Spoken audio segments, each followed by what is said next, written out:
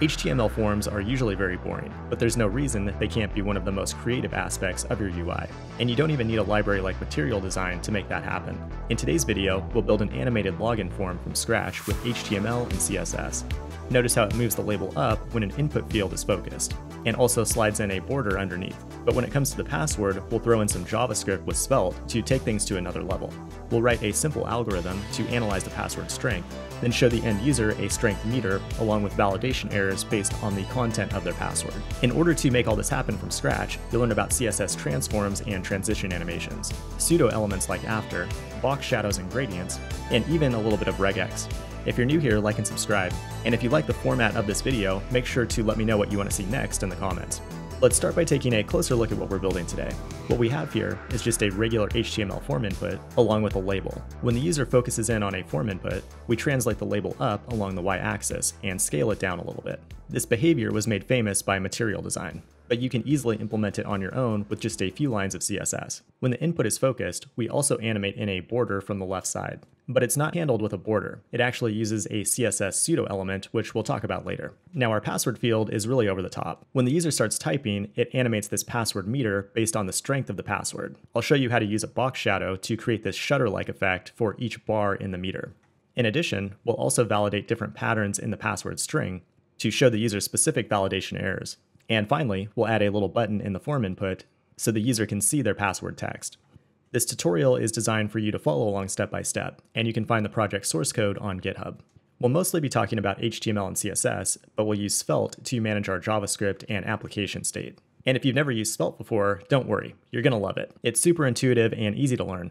To get things started, we'll head over to svelte.dev. You'll see a command here that you can run with npx to create a new Svelte project. Go ahead and run these commands from the terminal, then open up your project in VS Code, and we're ready to go. In the source directory, you'll see a file called app.svelte. This is where we'll be writing all of our code. For now, you can treat this file like a regular HTML file. We'll set up a script tag. This is where our JavaScript will go. Then a style tag is where our CSS will go. Everything outside of these tags will be our main HTML markup. Towards the end of the video, you'll learn how Svelte can magically connect your JavaScript to your HTML. Now, one side note here is that if you go into the public folder, you'll also see a global.css file. In my demo, I modified the body styles to have a black background with white text.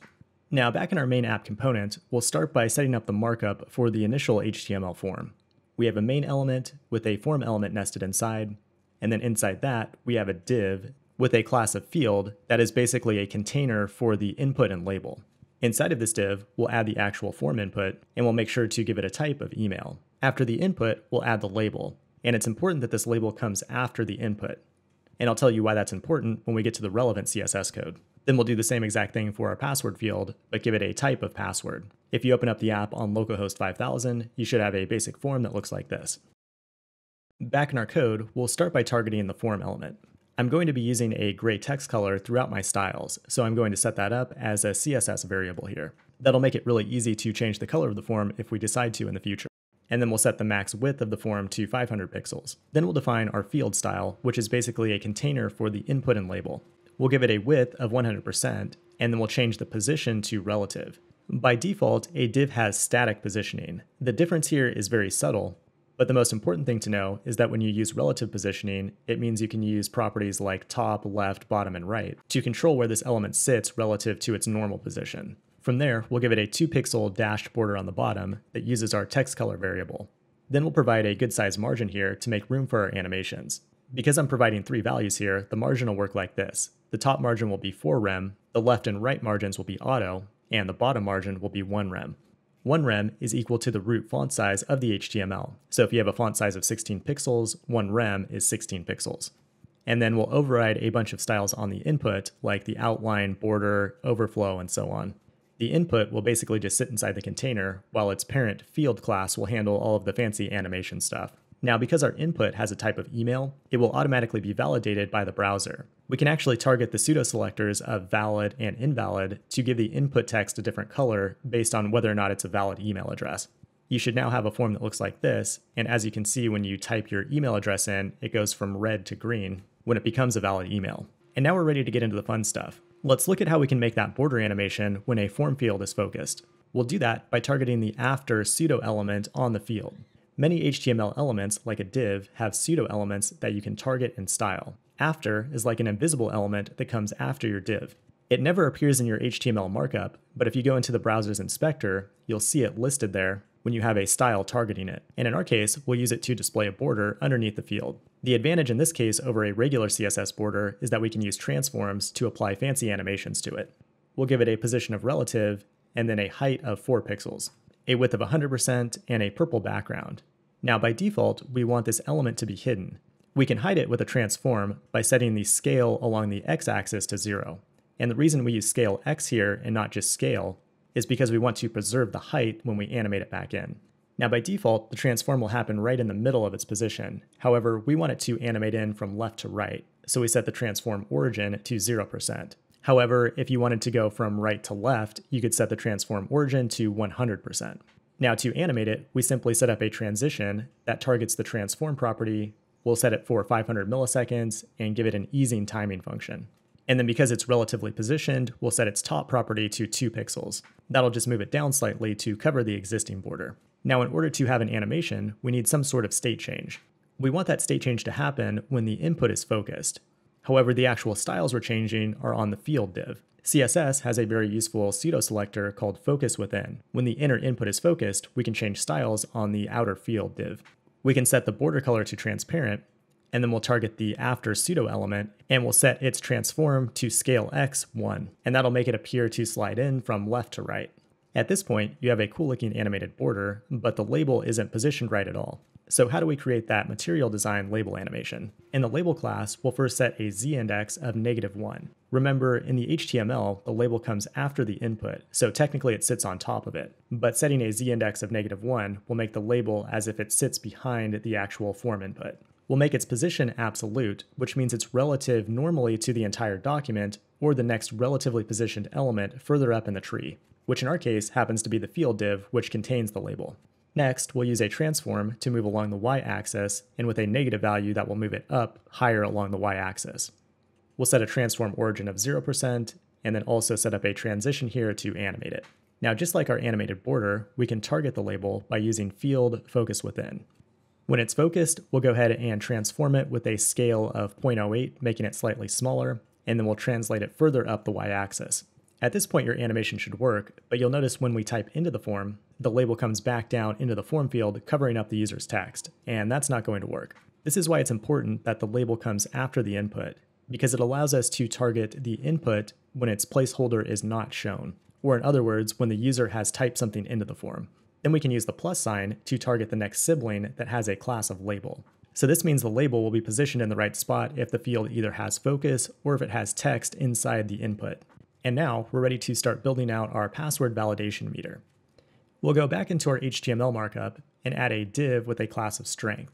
Then inside that div, we'll have 4 spans, each with a class of bar, and each with a unique class for bars 1, 2, 3, and 4. Then directly below that, we'll add an unordered list with a few validation error messages. Now up in our CSS, we'll define the strength class as a flexible row that has a height of exactly 20 pixels and a width of 100%. Now each of the bars inside this flexible row will have a margin right of 5 pixels, a height of 100%, and a width of 25%. So each individual bar in the password meter will take up exactly 25% of the parent's width. Now each individual bar can be animated in or out with a little shutter effect using a box shadow. So we'll set that up as a transition now. And then our box shadow will be inset with an offset on the x-axis of 0 pixels and an offset of 20 pixels on the y-axis. The result of this code is an inner shadow that covers up the entire element, because remember the parent element's height is exactly 20 pixels, and the offset y here is exactly 20 pixels as well. When we want to show the colors inside one of these bars, we can simply set the box shadow to none. Now each individual bar has its own color gradient. So for bar 1, we'll set a background that's equal to a linear gradient that moves from left to right.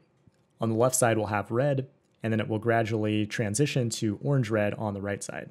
Then we'll do the same thing for all the other bars after that, where the color on the left side is the color that ended on the right side from the previous bar. Your demo at this point should have 4 gray bars, but if you go back into your source code and comment out the box shadow, then you should see your color gradient.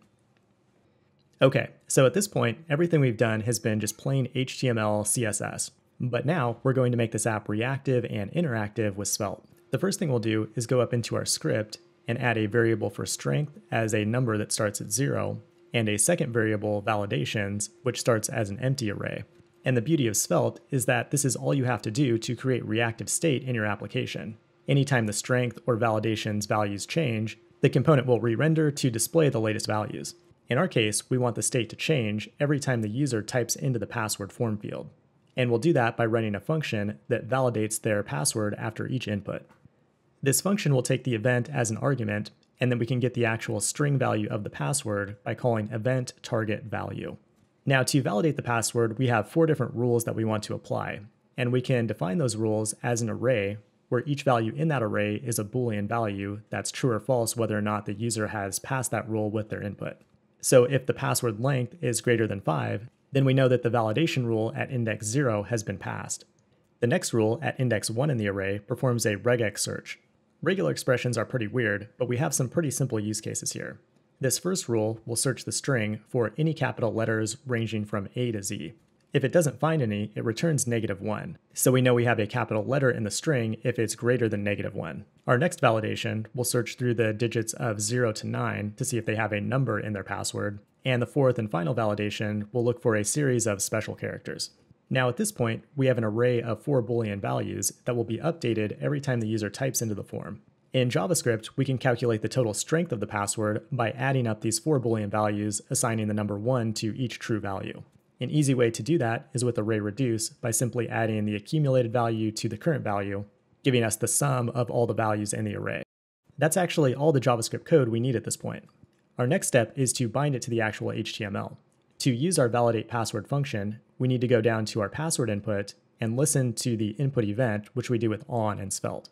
Every time the user types into the form, the input event is fired and then runs our validate password event handler. That'll update the state of the application. Now we need to put that state to use by binding it to our HTML. In Svelte, we can bind a class using this class directive. What this does is it only applies the bar show class, which will remove that box shadow when the right side evaluates to true. So we'll show the first bar when the strength is greater than 0. Then we'll show the second bar when it's greater than 1, greater than 2, 3, and so on. Now below that, we either want to show a green check mark or a red X depending on whether or not that validation has been passed. We can look at each validation by its index and then use a ternary operator to display a check mark when true or an X when false. And then we can follow the same pattern for each validation message. At this point, if you open up your demo, you should be able to type into the password field and see it reactively update the state and the UI, and each time the password goes stronger, it should show the password bar with a shutter-like animation. Now we've already done a lot at this point, but there is one more thing I want to show you, and that's implementing a way for the user to preview their password before submitting it. We'll go up into our JavaScript and first add a new property called show password. Then in our CSS, I'll create a new class here called toggle password, which just absolutely positions a button so it is displayed in the right side of the actual form input itself. From there, we'll go into our HTML, and right below the label for the password, we'll add a span that has the class of toggle password. There are a few different ways we could implement this, but I think a kind of unique way to do this is to have the user preview their password by hovering over the actual button itself, as opposed to clicking on it. We can do that by listening to the mouse enter event, and then we'll pass an anonymous function here that simply toggles the show password property to true. And then on mouse leave, we'll toggle the show password value back to false.